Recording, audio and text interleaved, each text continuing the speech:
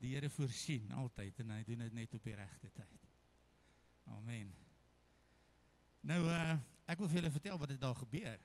Wel, ek gaan nou nie in detail nie, hulle sê altyd skip die boring detail. Maar daar is iets, ek het dit klaar met myself groep gedeel. Something happened. The Lord says we must always be able to preach His word, in and out of season. Have you heard that before? Ja, ons praat van maar dis blijkbaar nie goeie kanseltaal nie. Ek net eers die afklim. Ons praat van 'n gatsakpreek. Jy moet altyd ene hier in die sakkie hier agter.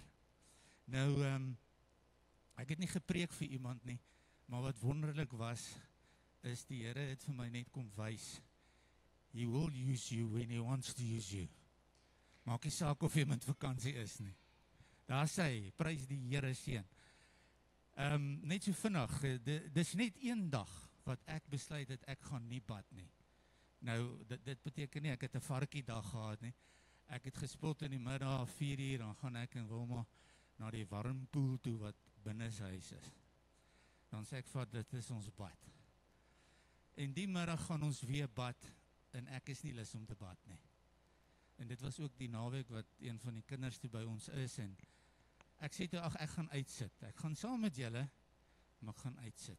En ek sit daar op die bankie, en hier agter in die jacuzzi is a English, Afrikaans family, elderly couple. Dit kan dalk al 'n klein kind wees wat saam met hulle is, soos die verskil tussen die kind se ouderdom en die ouers se ouderdom vir my gelyk het. And the uncle went home because he had a hernia repaired and the bubbles shook his pupils too much. So he had to go back and plak new pleisters. En toe is dit nou net die ma en die dogter wat oorbly, en die volgende oomblik kry ek, you've got the green light, just take it slowly. Yes, nou dink ek by myself. Nou het julle nou al hierdie oorgekom wat jy sê, ag nee, is net ek. Is net ek wat dit nou dink. Dis nou my eie kopse gemors hierdie. En ek sit doodstil. In elk geval man, wat die mense is met vakansie, I'm on holiday too. Why would I want to give somebody word now? It can't be from God. And I'm sitting. So now they come from the jacuzzi behind me, and they come jump in the pool right before me. So I go, God, really? Now, while I'm sitting here, I'm on holiday. So he keeps on telling me, the green light, take it slowly. Green light, take it slowly. Eventually, they got out of the pool, took a shower there, and they were sitting there waiting for the pa or opa to come back. And I said, okay, Lord, I'm going to ask them if they believe.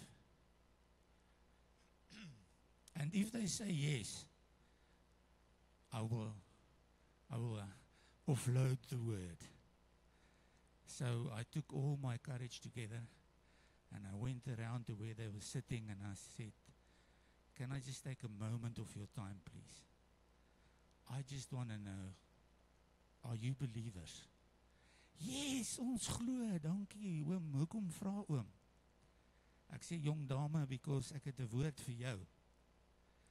En ek weet nie wat dit vir jou gaan beteken nie, maar die woord sê, you've got the green light, but take it slowly.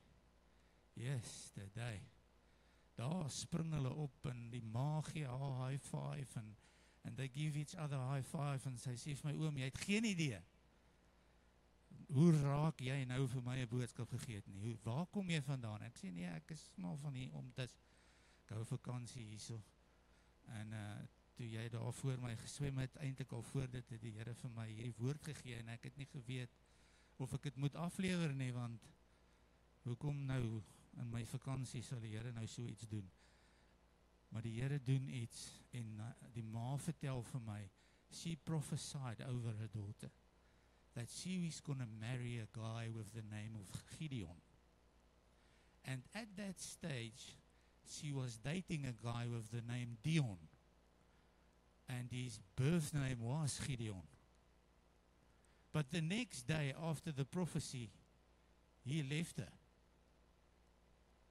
So, die ma was lekker die mekaar. Sy sê, Here, U gee my hierdie woord vir my kind, en nou los Gideon wat Gideon is vir haar uit. And her cell group decides that she's not going to sit at home and mope because she lost a boyfriend. They're going to take her out for the evening. Just girls going out for the evening. Now, they didn't tell me where they went, but where they went, she met a guy with the name of Gideon.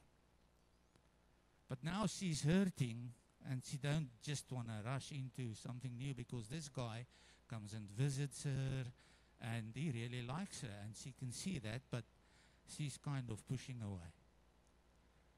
And now they're on holiday, and this oak comes, and he says, you've got the green light, just take it slowly. So, alle eer aan die Here, daar is niks goedheid vir my nie, maar wat ek daaruit kon leer was net eenvoudig, if you're a child of God, you can't take holiday on that. You can't take leave on being a child of God. Ons is altyd kinders van die Here. En die Heilige Gees gaan ons gebruik as ons gewillig is. Dis al. En dit maak nie saak waar en wanneer nie. It will happen. And today is exactly about that. Jehovah Jireh. God wat voorsien. Daai woord kan ook vertaal word met see. God wat sien. God wat voorsien of God wat jou sien. En God het vir daai girl voorsien, omdat ek gehoorsaam was op my vakansie. En sy bang was om aan te beweeg in haar lewe. Kom die Here en hy gee vir haar 'n bonatuurlike antwoord op 'n natuurlike manier. You see, we miss these things. God is nog steeds, He still works supernaturally every single day. But He uses people also. And then we miss it. We think it's not supernatural. It was supernatural. God didn't just tell me, you've got the green light, but take it slowly, for nothing. He knew. En net so, by the way, dis die enigste dag wat ek nie saamgebad het nie. Die res van die dae het ek elke dag saamgebad. Dis die een dag wat ek op die wal sit en nie saambad nie. Wat die Here, we were set up by God. And it's amazing. En ek kan nie anders as om die Here daarvoor te eer nie. En in die tyd deel Siobhan met ons 'n woord. En so met al hierdie gemengelmoes het hierdie woord sy ontstaan gekry. Jehovah Jireh, die God wat voorsien. Nou ons is nog besig met alles nuut. Ek dink ons alles nuut borde het nou alles nuut geword met iets anders. Maar ons jaartema is alles nuut. All things new. En die Heilige Gees, hoop ek, glo ek, vertrou ek, gaan vandag vir jou oopbreek wat hy vir my oopgebreek het en wat my regtig hoop gegee het. So, ons kom hierso by Moses in Genesis 22. En Moses is op 'n goeie plek in sy lewe.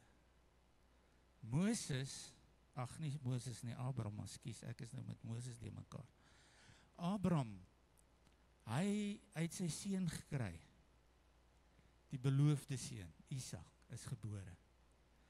En hy het vrede met sy bure. En hy het ook 'n vrou wat lag. Sarah lag weer. En dit lyk asof dit met Abraham goed gaan. Hy het vrede. Abraham is op 'n goeie plek in sy lewe. Ken julle hierdie stukkie geskiedenis nog? Okay, so ek is nie heeltemal van die pad af. Julle kyk my so aan asof ek vir julle vreemde goed vertel. Okay, maar nou net, dis die agtergrond waar ek wil begin vanoggend is, Abraham is in 'n good place. God se beloftes het deurgekom. En hulle is gelukkig. Happy wife, happy life, jy weet, alles daai goed happen. So he's in a peaceful place. He's in a place of peace and he's happy with God. And then God throws a curveball. Daardie onverwagte ding wat jy nie wil hoor nie, gebeur. Dit wat jy dink 'n geseënde van die Here nie oor moet kom nie, kom jou oor. En God vra van hom 'n ding. Nou ek gaan laat Chloe die Afrikaans vir ons daarbo sit, of nee, die Engels. Ek gaan die Afrikaans lees. Dankie sussie. Na 'n tyd, ek hou daarvan om te bid voor ons die Bybel lees. Hemelse Vader, baie dankie dat ons vanoggend saam kan wees. Dit maak nie vir my saak dat ons min is nie, Here. Ek glo elkeen wat hier is geset op om hier te wees, want hier te woord vanoggend. I thank you, Lord, for still speaking to us, still giving us word. So, Lord, my prayer is that you will be the one, Holy Spirit, that will break open this word in each one's heart. Laat ons elkeen op ons vlak ontmoet word vandag deur die heilige God, die enigste God van hemel en aarde. Amen. Right. Na 'n tyd wou God Abraham toets. Abraham, roep God. Hier is ek, antwoord Abraham. God sê vir hom, neem jou seun, jou enigste seun. Ja, vir Isak, wat jy so lief het, en gaan na die land Moria. Offer hom daar as 'n brandoffer op een van die berge, wat ek jou sal wys. Die volgende oggend het Abraham vroeg opgestaan. Hy het sy donkie opgesaal vir die reis en hout gekap vir die brandoffer. Toe het hy vertrek na die plek wat God vir hom aangedui het. Op die 3de dag sien Abraham die plek in die verte. Bly 'n bietjie hier by die donkie, sê Abraham vir die 2 slawe. En ek en die seun sal 'n bietjie verder gaan. Ons sal daar aanbid en dan terugkom. Nou hoop ek julle hoor wat ek hoor en wat ek lees. God sê, Abraham, take your son, your only son that you love, and go and offer him. God says, what? Go kill your son. Dis wat God sê. Maar God is dan ook die ou wat sê, ons moenie kill nie. But he's expecting Abraham to kill his son. And have you noticed, Abraham didn't go, ag nee, dis net my gedagtes nie. Ek kan nie hierdie doen nie. Ek is my eie kopse gedinkery. Ek oordink goed. Nee. Hy het nooit daar gaan draai nie. Hy het nie eers geredeneer met God nie. He didn't even go, God, let's negotiate this thing. You know, I waited in 100 years vir hierdie kind. Ek het al my eie oplossing gevind, en toe het u oplossing gestuur, and now you want me to kill him? He didn't go there. He just said, here I am, Lord. And the Lord continued and gave him the word, told him, en klink dit nie vir julle baie bekend nie, wanneer ons Abraham die eerste keer raakloop in Genesis, dan sê die Here vir hom, pak op jou goed en trek na die land toe wat ek vir jou sal wys. Presies dieselfde. Pak jou seun en gaan na daai area toe, ek sal vir jou 'n berg wys waar jy hom moet gaan offer. In Abraham stry glad nie, dis net vir my soos, as iemand vandag vir Johan moet sê, hy moet een van sy seuns offer. Daar's nie 'n manier nie. Here, jy kan nie dit van my vra nie. But it's his child. En ek dank die Here dat hy dit nie van ons sal vra nie. Want ons mag nie doodmaak nie. Maar in hierdie storie is daar 'n groot surprise. Want onmiddellik vind Abraham in 'n storm. In 'n storm waar hy doodstil bly. In 'n storm waar hy die donkie laai, die hout is gekap, and he takes his son and off they go. The next morning. Nie eers nog 'n dag tussenin om te kyk of die Here nie dalk sy plan gaan verander nie. Net so, die volgende oggend. Right. Nou, as jy die storie ken, dan ken jy nou die uiteinde van die saak. Maar onthou, Abraham het nie die uiteinde van die saak geken nie. Op daai oomblik het Abraham net geweet, hy moet sy kind gaan offer. Dis al wat hy geweet het. Hy het nie die einde geken nie. So Abraham vertrou die Here. Abraham vertrou dat hierdie God, wat 'n ou vrou op 100 'n baba kan laat kry. Hierdie God wat mense uit die dood uit opwek, sal ook sy seun uit die dood uit opwek. So hy is bereid om sy seun te gaan offer. Geloof. Dis hoekom Abraham in Hebreërs 13:11 of in Hebreërs 11 weer opkom as een van die icons van geloof. Abraham vertrou God vir die nageslag wat deur Isak moet kom. Dat hy daai ou gaan hy's bereid om hom dood te maak. Nou Isak sê hulle, ek weet nie of dit waar is nie, ek het maar bietjie gaan navorsing doen. Hulle sê Isak was iets tussen 'n 10er en 30 jaar oud op daai stadium. Nou in Hebreërs 11 inderdaad sê hulle dan Abraham het geglo dat God wat die dooies kan opwek, sal sy seun opwek. So, na 3 dae sien hulle die berg wat God vir hom aandui, en het julle mooi geluister na die woorde daar. Hy sien die berg en dan sê hy vir die slawe, bly julle hier. En dan sê hy, ek en die seun gaan daar aanbid. Ons sal na julle toe terugkom. Dis onverklaarbare geloof. Ek meen, hy sê vooruit, ek en hierdie ouetjie, ons gaan weer terugkom. Because he trusted his God.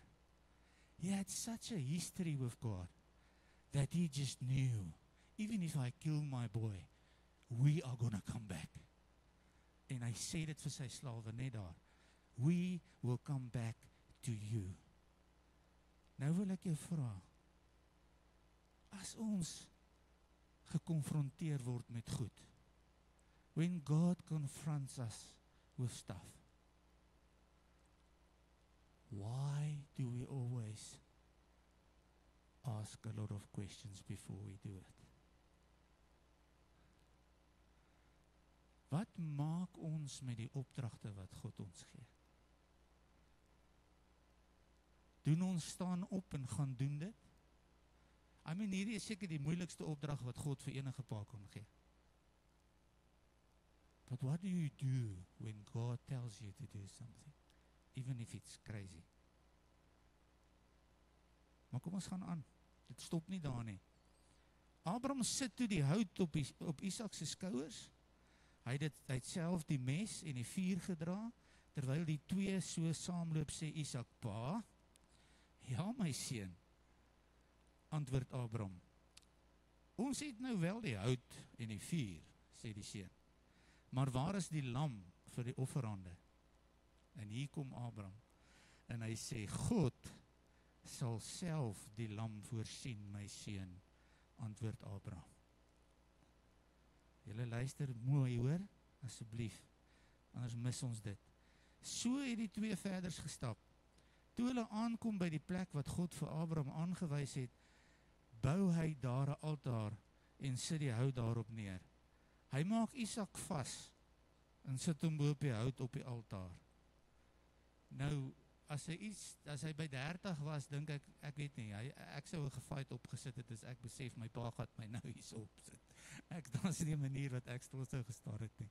So ek weet nie lekker hoe hierdie gebeur en hoe dit afgegaan nie, maar hy het sy seun vasgemaak, en hy het hom daar op die altaar neergesit, en toe haal hy die mes uit, en hy's gereed, hy lig dit op, om sy seun as offer aan die Here te slag. Ja, op daardie oomblik roep die engel van die Here na hom uit die hemel, Abraham, Abraham, ek luister, antwoord hy. Nou Isak is nie dom nie, hy vra vir sy pa, hoorie, wat gaan ons offer? Ons het gewoonlik 'n vlekkelose lammetjie of 'n ding wat ons het, maar ek sien niks nie. En toe is hy die offer, maar God self sal die lam voorsien.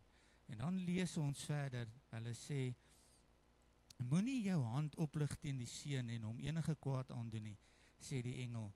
Nou weet ek dat jy regtig vir God dien, want jy het selfs jou geliefde seun nie van my weerhou nie. Abraham kyk op en sien 'n ram wat met sy horings in 'n bos vassit. Hy neem die ram en offer dit as 'n brandoffer op die altaar in die plek van sy seun. In die plek van sy seun. Luister mooi. Abraham het die plek toegenoem, die Here voorsien. Hierdie naam het sedertdien 'n spreekwoord geword wat sê, en luister nou weer baie mooi, op die berg van die Here sal voorsien word. Hier begin ons nou al na Christus toe gaan. Op die berg van die Here sal voorsien word. Die Here sê, omdat jy my gehoorsaam het en nie eens jou geliefde seun van my weerhou het nie, neem ek 'n eed dat ek jou oorvloedig sal seën. Ek sal jou nageslag vermenigvuldig tot 'n ontelbare menigte. Jehovah Jireh. Nou wil ek julle hier iets interessants vertel. Die berg waar hy vir Isak moes offer, se naam is Moria. Die berg van die Here. Wat 'n groot rol gespeel het in die Israeliete se lewe. Later is Jerusalem op hierdie berg gebou en die tempel. En net 'n bultjie verder is 'n bultjie met die naam van Golgotha. Op die berg van die Here sal daar voorsien word. En hierdie hele verhaal van Dawid, van Isak en Abraham word 'n voorskouing van Jesus Christus wat voorsien sal word. Die laaste stukkie wat ek net klaar wil lees is, ek sal jou vermenigvuldig soos die sterre aan die hemel en die sand aan die see, en hulle sal hulle vyande oorwin, en jou nageslag sal al die nasies van die aarde geseën word. Dit sal alles gebeur omdat jy my gehoorsaam het. Daarna het hulle na die 2 slawe toe teruggekeer en almal saam Berseba toe gegaan waar Abraham gewoon het. Daar kom die blessing. Gehoorsaamheid aan God dra altyd 'n seën. Omdat hy gehoorsaam was, omdat hy nie vrae gevra het nie, omdat hy net gedoen het wat God gesê het, het God omgedraai en ek en jy is vandag nog steeds die nageslag van Abraham as ons in Jesus Christus glo. And we are blessed because we're Christians and we come all the way. Isak se nageslag was Jesus. Al die pad van daar af, reg deur. Ek en jy wat glo vandag, kry geseën omdat ons voorvader Abraham gehoorsaam was. So ek het sommer so net 4 puntjies wat ek vir julle wil uithaal. En dit is eerstens God se stem. Maar nou, ek weet nie vir jou nie, but for me it's easy to hear God's voice. Like the day there at the spa. I could hear the Lord, and I knew it was the Lord, but I didn't want to know it was the Lord. But He planned it. In Abraham, as jy hierdie stuk, when we read it, every time God called, Abraham says, "Here is ek, Here." He's got such a long history with God that he immediately hears when God speaks. So how's your history with God? Do you have a history with God? If you don't have one, it's okay. Then start one today. There's still time. Not much. But start a history with God. Soveel mense sê vir my, "O pastor, ek wil so graag die Here hoor." Wil hy nie, ek vra vir hom, wil hy nie net ietsie doen nie. En toe kry ek hoendervleis, nou weet ek nie of dit hy was nie. Jy sien, die duiwel wil die hele tyd van ons steel. Hy wil ons laat twyfel dat God met ons praat. God praat. Hy praat elke dag. Ten minste kan hy, as jy jou Bybel lees, kan ek jou beloof, het hy vandag met jou gepraat. He wants to speak to us. He wants to use us. He wants us to be a testimony of obedience. But you and me, we have to be available. Ons moet op die ou einde die moed by mekaar skraap om op te staan en daai vreemde kappel in die oog te kyk en te sê, "This is what the Lord says. I experience. This is what the Lord says." Moet tog nooit asseblief vir iemand sê, "Die Here sê so en so nie." Behalwe as hy die Here dit in die Bybel gesê het. As jy 'n profetiese woord vir iemand bring, sê, "Ek ervaar dat die Here sê so en so en so." Want ek is 'n mens en ek kan verkeerd hoor, of ek kon klaar die woord geïnterpreteer het, asof dit my woord is. En dit bring my dan nou by die tweede punt. Wat doen jy as jy God se woord hoor? Do you act on it? Ek kon daai meisiekind se blessing laat mis het. As ek besluit het, ek wil nie nou deel met hierdie goed nie, ek is 'n pastoor en ek is nou met vakansie en ek gaan nou bad. En ek het nooit vir haar iets gesê nie. Wie sou dan die woord aangedra het? Dat jy die green light, but take it slowly. Ek wens julle kon sien hoe opgewonde was. Sy staan so op een plek en trippel. En sy en haar ma high five mekaar. Sy was so gelukkig. En ek kon die oorsaak gewees het dat sy dit nie gekry het nie. As ek nie geact het op die woord van God nie. Want daar was net 'n 10 minute, 15 minute window wat ek gehad het om die woord af te lewer, dan sou die oom terug gewees het en dan het hulle gewaai. Ek het nie eens geweet nie, daar's 172 huise daar so, waar gaan ek alweer kry? Dit nie 'n klou nie. Act now. Ons hardloop weg soos Jona, gewoonlik. Die eerste ding wat in ons koppe aangaan, we normally just decide there and then, nee man, is jou eie kop se nonsens. Nee, as jy dan twyfel, bid gou daaroor. Ek het eintlik kind of geonderhandel met die Here oor hierdie ene, as jy mooi geluister het.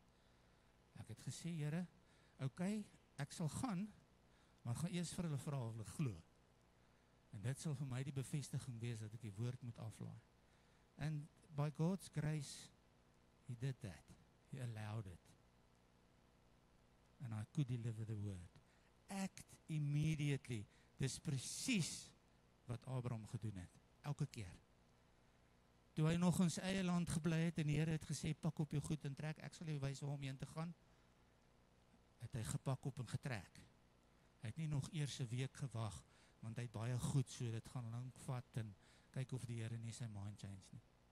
En toe die Here vir hom sê, vat jou seun en gaan offer hom, het hy die volgende oggend die donkie, die slawe, die hout, die vuur gevat, die seun en hy het gegaan. Act on God's instructions. Johannes 2 vers 5, my favorite vers in die Bybel, wat sê, dit wat hy sê, dit moet julle doen. Kom ons word mense van aksie. Let's be people of action. That when God speaks, we say, here I am, Lord. Laat hy praat. En dan as hy klaar is, dan sê jy, amen, Here, ek gaan. Ek weet nie hoe nie, ek weet nie waar kom die resources vandaan nie, maar dan ek gaan. Die derde ding is, die geloof. Sometimes your only available transportation is a leap of faith. Partykeer kom ons op 'n plek. Die Here is baie lief om dit met my en my gesin te doen. Ons het niks anders as om te glo nie. Nothing. Ek het nou ja, Here, ek sal dit doen. Ja. Almal weet wat se motor ek ry. You all know my car, do you? Ek het 'n Ford Everest. Die top of the range ene. Is nie 'n nuwe ene nie, hulle kos miljoene. Is 'n 2019 model.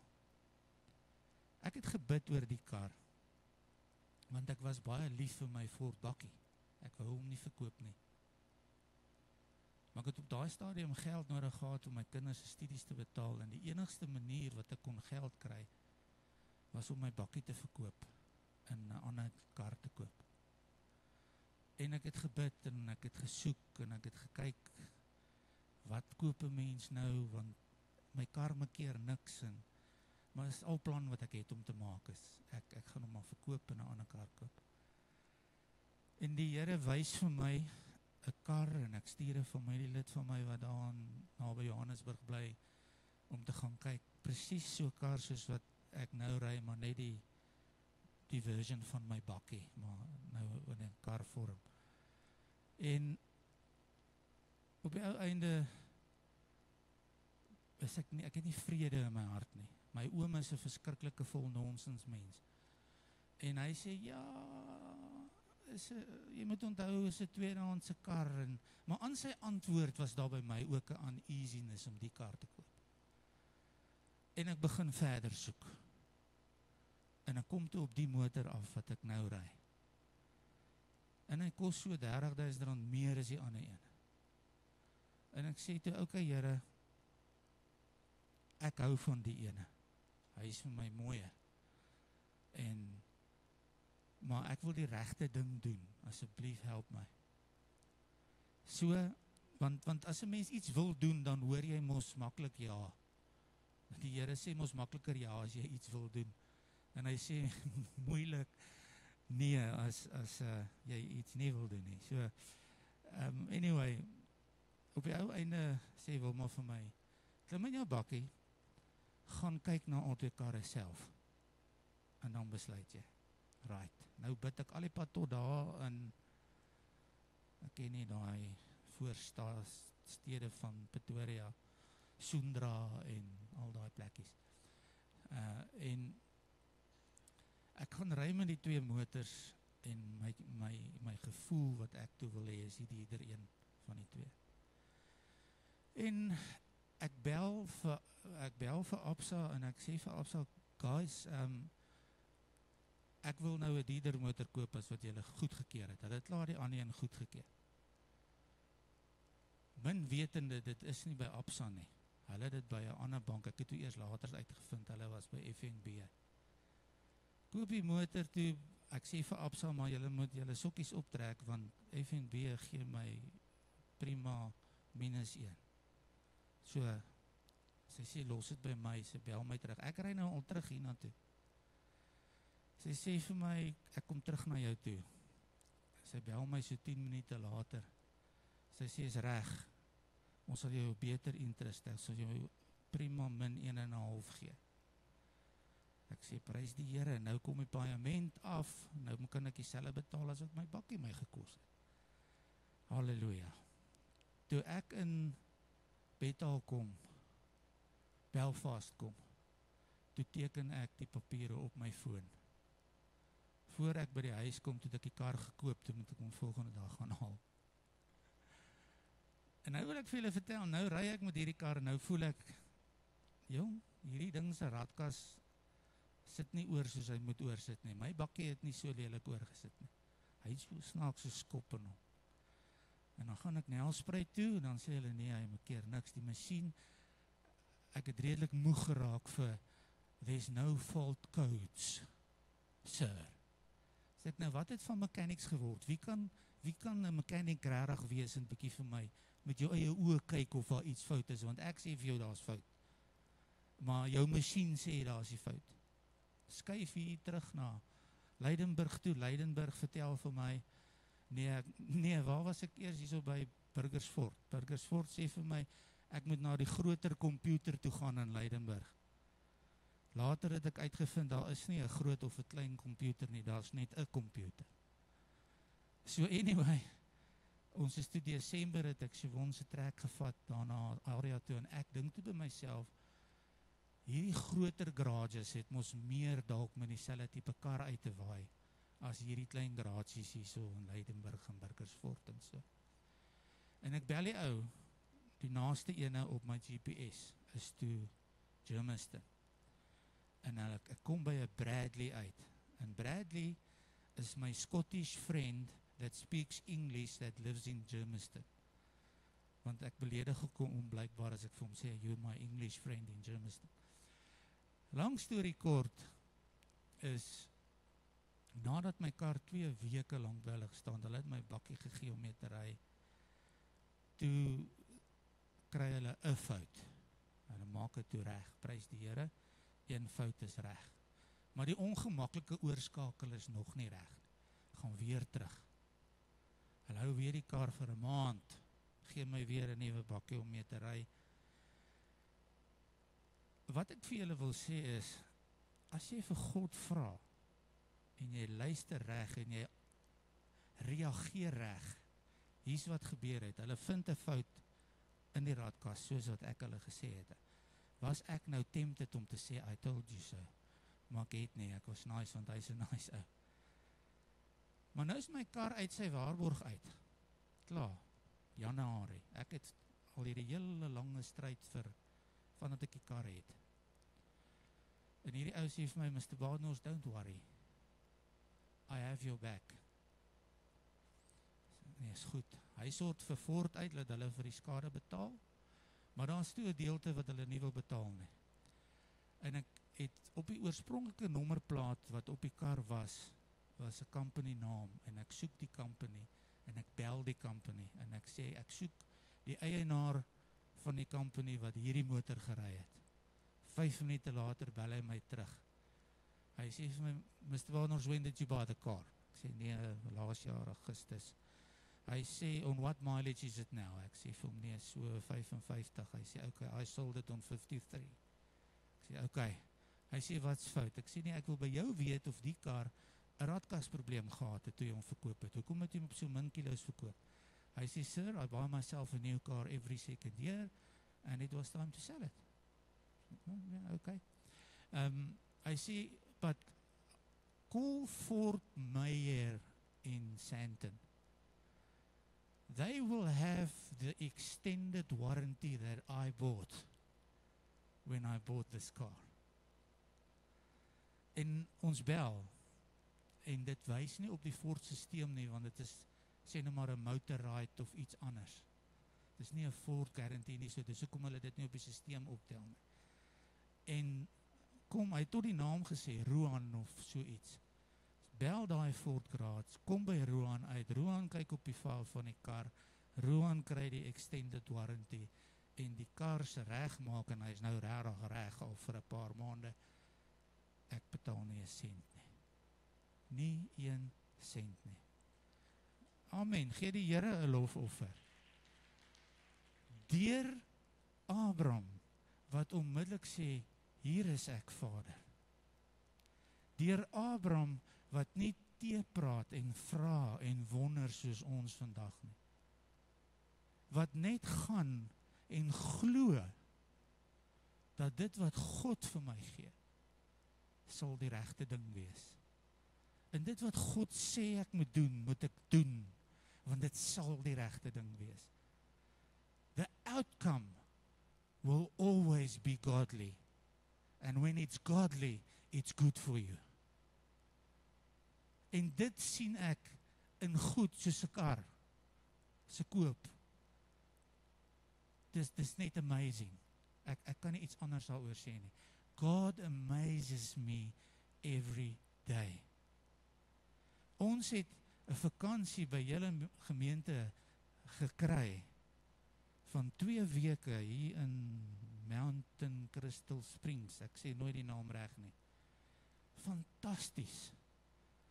Maar toe ek nou die aand, terwyl ons daar sit, so bietjie op Google krap, toe sien ek, as ek dit self moes betaal, sou dit my R80,000 gekos. So, amazing. Ek kan net in amazement staan voor God. Dat hy vir ons wat nie geld het om 'n vakansie te koop nie, 'n magnificent duur vakansie gee. Dis hoe awesome God is. En ek wil nou nog 'n laaste ding sê, want die getuienis is nog nie klaar nie. Voordat ek my kar begin betaal het, daar was 'n 3 maande pause gewees. Teen die tyd wat ek die eerste paaiement betaal, toe kos hy my al R1,500 meer as wat my bakkie my gekos het, soos wat die rentekoerse opgaan. En ek kom op 'n punt waar ek vir Wilma sê, ons gaan een van die 3 karre moet verkoop, of Teens of se Wonsen. Ons kan nie se Wonsen verkoop nie, sy werk met hom in Boksburg. Is myne of Teensinne, ons gaan iets moet doen. Toe staan iemand op en hy wil onbekend bly. En hy sê vir my, the Lord says you must send me your budget. Nou ek stuur dit toe vir hom. Na 'n paar, ek het nie dadelik gereageer nie. A couple of days later, he reminded me with a WhatsApp. I still haven't received your email, Pastor.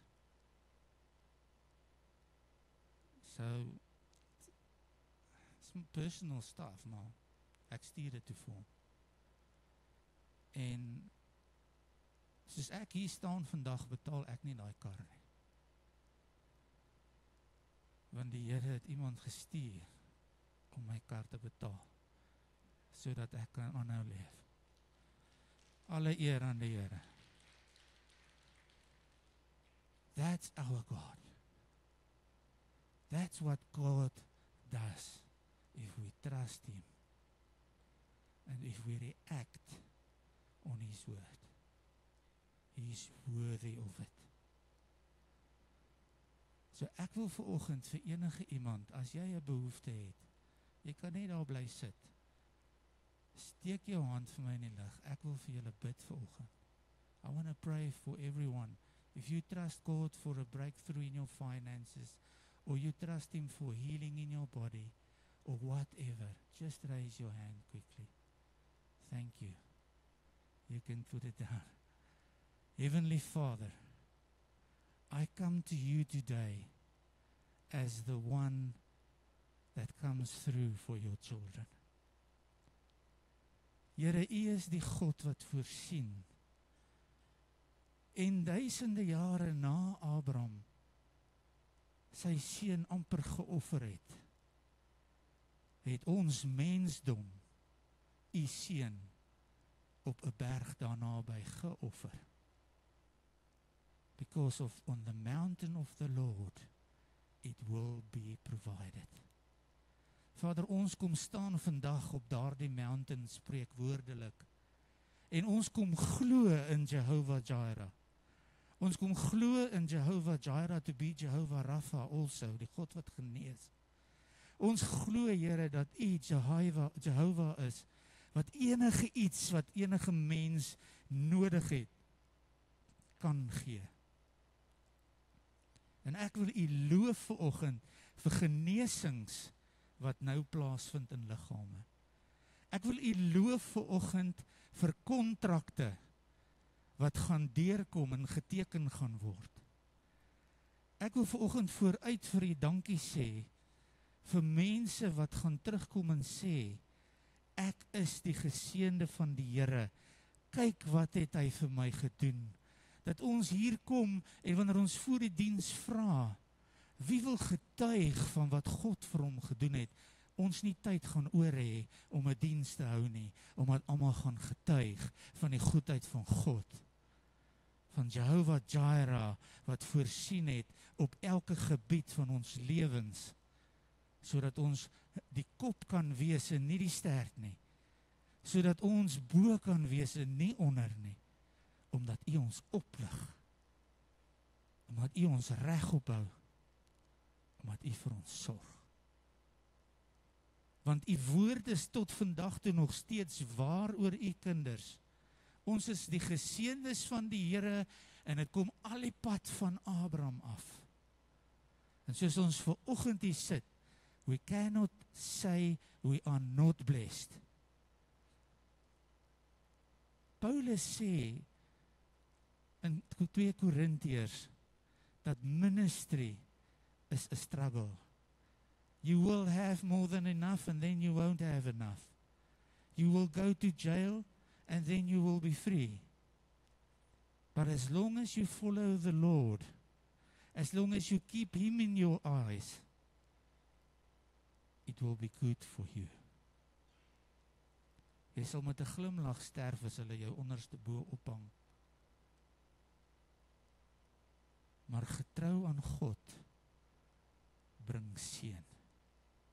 En dis wat ek bid, elke hand wat vandag opgelig is, Here, seën U mense, bonatuurlik.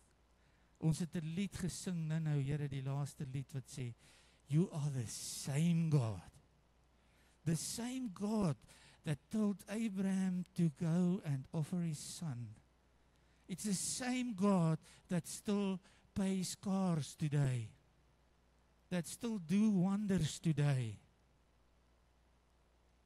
We cannot deny You, Father. And I thank You that You will never deny us.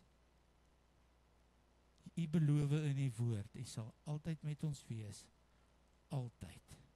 U sal ons nooit alleen laat nie, nooit nie. En ek bid dit oor hierdie gemeente vanoggend. Ek bid die beskerming van die bloed van die lam oor elkeen hier, in Jesus se naam, die naam bokant alle name. Amen.